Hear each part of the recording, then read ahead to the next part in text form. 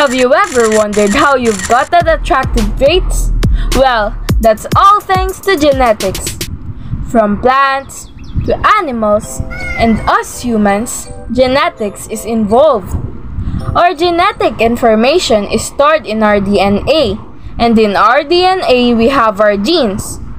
Allele is one variant form of gene. It represents one single trait like this brown eye color and blonde hair color. Mendelian's law in genetics all started with his piece.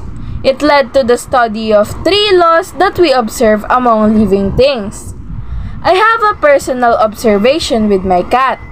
My cat already had 2 litters, but none of them seemed to copy the traits of my cat, rather the traits of their fathers. You see, my cat is tricolor, mostly white with a tint of black and orange.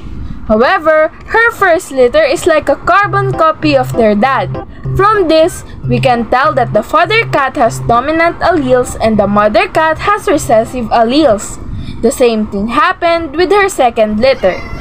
Although the father cat is unidentified, we can tell that the father have dominant alleles because neither of the kittens have a black tint in their body.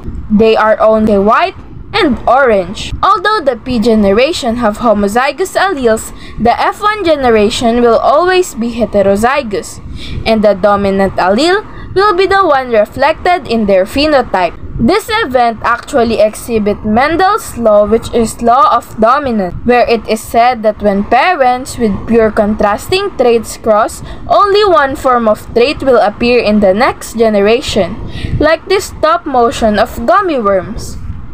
We still have 2 laws, but let's go first with the law of independent assortment.